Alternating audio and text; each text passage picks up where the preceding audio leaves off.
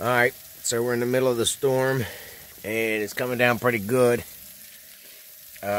which sucks because I can't get a fire going.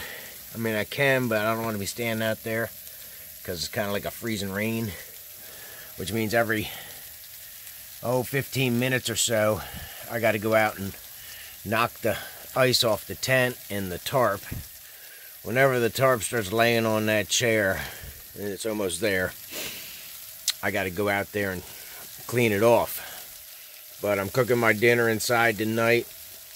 Got some beans there. I'm getting some stuffing going, and I got some steaks.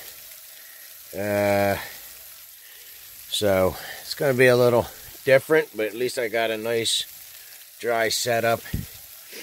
But I got to go clear the ice off now. It's coming down pretty good. I'm surprised. There was a big break and I thought it was over. But now I'm getting hit pretty hard. So the weight of the stuff on the tent and the tarp is just too much. So I'm going to go out and clear it off now.